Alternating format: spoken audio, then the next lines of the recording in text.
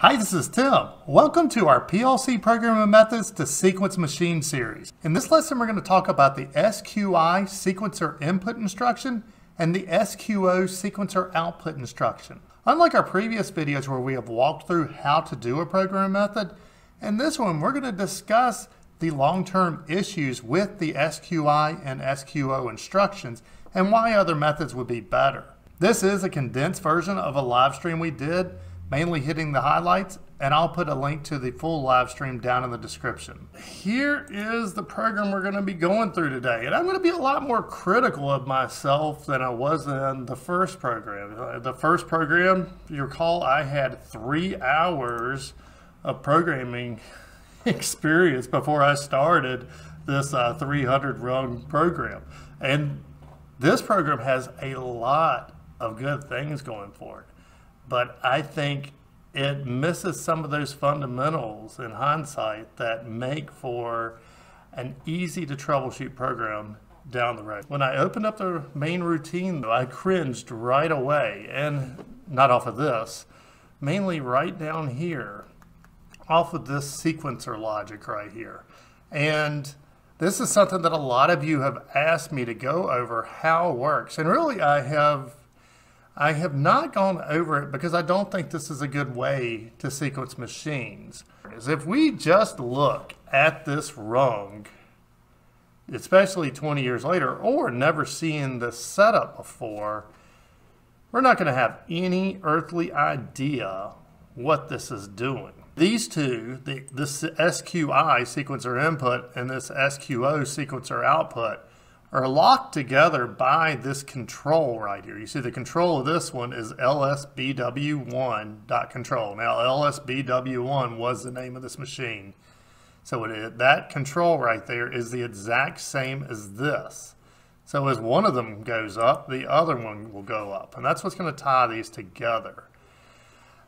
And just a really quick spill on the SQI, because like I said, I don't want to get too far into this, is you've got an array here, and this array is going to tell what conditions each thing needs to be in for each step of this. So if we monitor this,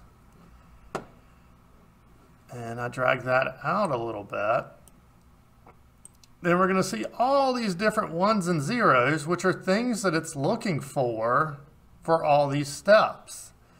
And what's cool about this, and why people like it from a programming standpoint, is that if I want, and here's, I'm getting ready to hammer myself pretty hard. If I wanted whatever bit 4 is here, if I said it needed to be on right here, I can just type a 1, and that'll be a condition for it. It's that easy. And same with the outputs. If we go to them, and we go to monitor, then yeah, we see ones and zeros in various steps here.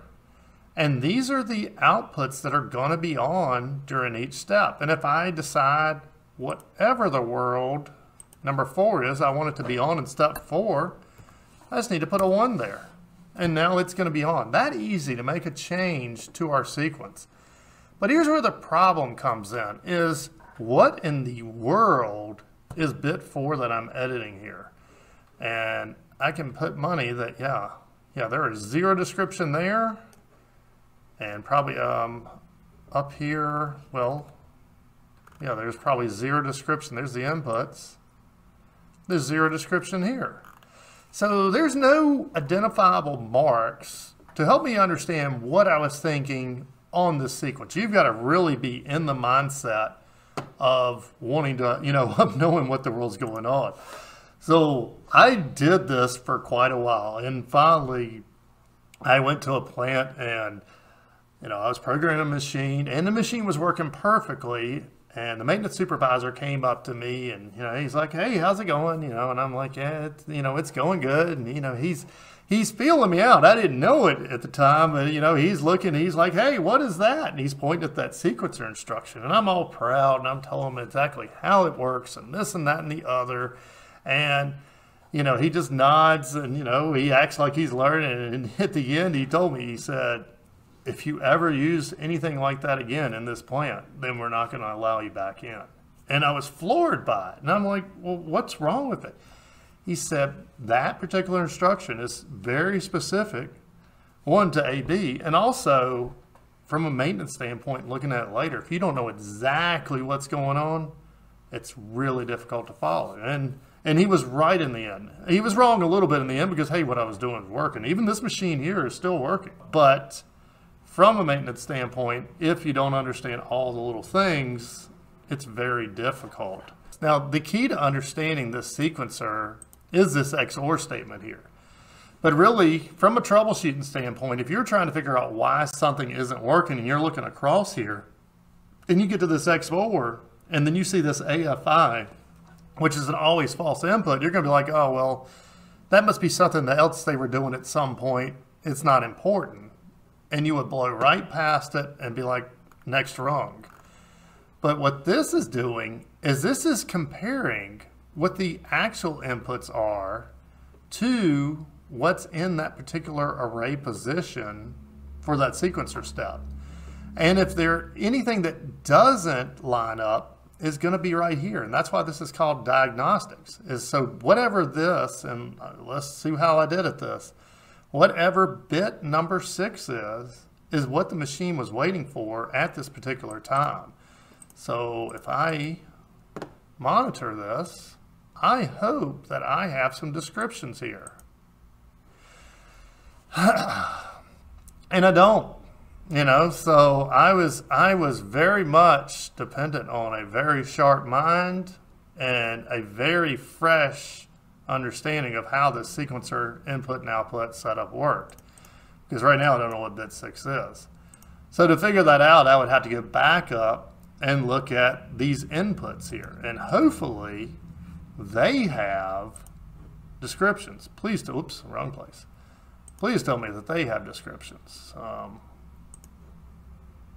Monitor. Okay, well, yes, they have descriptions. And okay, number 6 was it had to be in the unload position. But all right, let's back up a little bit more and make sure, like I said, I don't want to get too much into how these sequencers work, but we're going to need to understand a little bit. So again, this array here is going to look at the sequencer position. So we have an array and we have the source, and it's really going to compare the two. In fact, you know, if I had to do it this way, and honestly, I would not do it this way today. Absolutely would not. Then one, I'm not worried about this mask because this mask is -1. Now we've had some videos on this, but let's make sure we know what is -1 mean in a mask. Well, first, what is a mask? Is a mask, it says which bits in this do you care about and which ones do you want to ignore. And the ones with a 0 we're going to ignore. The ones with a 1 we're going to pay attention to. So if I just go and create a tag, let's close some of this out. Actually got to edit tags anyway. And I'm just going to call this my dent, and it's going to be a double integer. And now I'm going to go to monitor tags. Then if we go to the value, right now the value is 0. And all of my bits are 0 in this. And we did a binary episode that talked about this. But if I put a -1 in here, then it's going to make all of the bits inside of it a 1. And so I'm not even using that mask. Here, let's talk about the pitfalls of this. In fact, let me just delete this back out. This is where we were. And let's understand where these inputs are coming from. If we go down here, here are our inputs. And so these are the conditions individually that really, how do I put this? It's not like this is what you need to get to the next step. These are conditions that it may or may not look at. So this is shear, punch down, okay, because yeah, we could be cutting or we could be shearing. And shear punch up, we got some clamps up, clamps down, angle and position, angle and drive. And mainly though, when we go to look at this program, it's not real intuitive that what is wrong. In other words, let's go back and look at this. So we had our diagnostics saying that it's bit 6. That's what it's waiting on right now. And so then we've got to go, well, really, if I didn't know where I was going next, I would have to go to cross-reference, or I could go to monitor. And I got to find bit 6. And now I'm going to cross-reference that. Okay, and yeah, output energized. Yeah, that's probably what it's waiting on. But even now, I got to think back in my head because I didn't even note it. Is it looking for it to be on, or is it looking for it to be off? And I mean, let's go back here. Okay, right now it's a 0, and it is looking for it to be a 1. So now I can go back and be like, oh, okay, yeah. So it was looking at this point for it to be in the unload position, but really quickly glancing at any of this from a troubleshooting perspective, this program is going to be really difficult. And in my opinion now, the sequencers are really difficult to troubleshoot. And this isn't just an A-B thing. This goes for any type of sequencer that kind of uses these, let's call them 1 and 0 charts that this is going by in that array to navigate. All right, I'm dragging a little bit. Got to hit some coffee. Which while I am, hope you're subscribed to our channel. You know, we do put out at least one video a week. And any questions that come up, even if it doesn't have to do with exactly what I'm talking about right now, feel free to put them down in the chat and we can take some time and answer them. All right, but okay, so that kind of tells you how the inputs work. And then we have the outputs. So if we go back to our main program, then yeah, we had this destination, which is this out here. Let's just cross-reference it because really that's what I would have to do. All right, we're going to see, well, I was going to say we'd see them used in the outputs. But they're not. They're used in drive, they're used in inputs, they're used in main routine. Oh, okay, and they're used in outputs. So not real clear, but okay, I would guess if I was looking for an output that it would be in the outputs.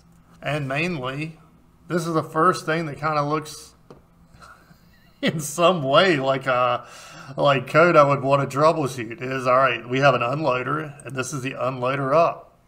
And it is going to go up if it's in auto mode, and looks like we had an auto unload, which I guess you could enable and disable it. And then we're looking for that unload output, and tool index. I don't remember what tool index is. It'll hopefully come to me. Again, I definitely was not thinking that I would be looking at this program in 20 years, I guess, when I commented this.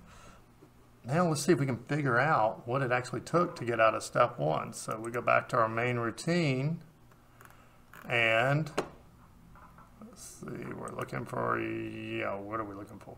This array, monitor. Oh, that's how I end up getting there. That's right there. Okay. Okay, step 1 is looking, and here's where this is going to get brutal until we get this kind of worked out. It's looking for bit number 2 and bit number 5.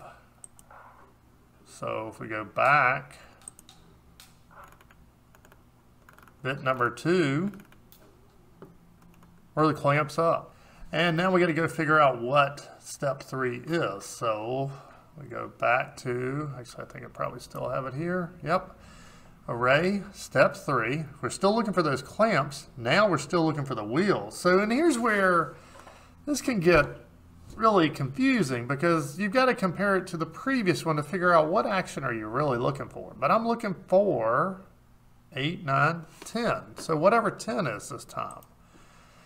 So if we go to our inputs, we go down to figure out what 10 is, encoder 0.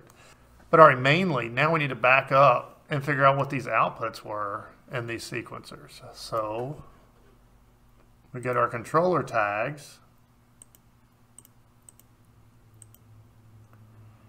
All right, okay, and output 0 actually has some, now that's really weird.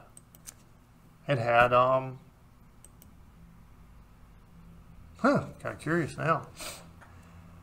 And it output 0 and output 3 were on in step 0. So let's see what output 0 and 3 even were. Drive down, clamps up, then, and then immediately afterward, oh yeah, I mean, I think I really, yeah, I was blowing past this anyway, so it probably ignored that one completely. I'd have to go back and look real close what's going on there. But mainly step 1, we're looking for bit 2 and bit 4. So if we go over to our outputs, actually no, we can't even do that. This in here, this is where this one gets difficult. Is no, I'm looking for output 2. I got to figure out where it's used. So we're going to go to our outputs up here. And we'll sort by the reference. And we find number 2. All right, 2 was clamps up, and we took care of that one. 4 is angle and drive. So that was, okay. And actually the way this one's set up, it doesn't actually, it's using, looking for the beginning of the angle. Now we have that as step 2, so that's not a problem there. And here's where this gets really gray, the sequencer out, because okay, I assigned a bit arbitrarily for really the step that is looking for angle and drive. But okay, now we go to step 2.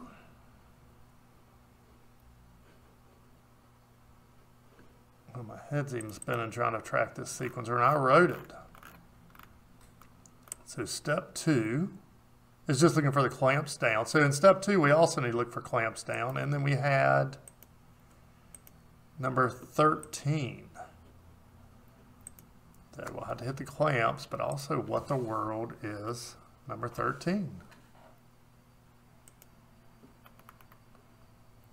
And 13 is wheels down. Okay. But I mean, this 13 lines up with nothing. And that's why I kind of argue very against this now, because yeah, it allows you infinite programming flexibility, but infinite headaches on the troubleshooting side. But I can't think of a reason that anybody should use what I did here, besides the fact that yeah, it looks really cool, and really, if you're going through, even today, if we're going through, we have a sequencer tab. And there is the sequencer input, the sequencer output, and the sequencer load. And they just look like what you should use to sequence instructions. But I don't think that that's a good use for them. I hope this gives you enough insight into navigating the SQI Sequencer Input instruction and SQO Sequencer Output instruction. But I would stress, even though this machine is running 20 years after I programmed it, it's still an example of how not to program a PLC to sequence through a step-by-step process. I'll put a link to the whole live stream in the description, and next you're going to see a few recommended links, including the PLC programming methods for a machine sequencing series. Till next time. Hey, this is Tim. And this is Amber of TW Controls. We run the automation store. Hey, thanks for finding our channel. Here's a playlist with some similar videos. And YouTube thinks you'll like this video. Please like our video and subscribe to our channel. And if our videos have helped you make some money and you're not using our products, please consider supporting us on Patreon. Till next time. See ya!